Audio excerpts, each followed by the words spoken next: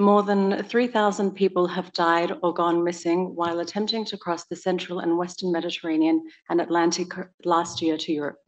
This is according to a new report released today by UNHCR, the UN Refugee Agency, which calls for urgent support to prevent deaths and protect refugees and asylum seekers who are embarking on dangerous journeys by land and sea. So the 3,000, more than 3,000 is the total for the whole of last year for the central and western Mediterranean and Atlantic routes.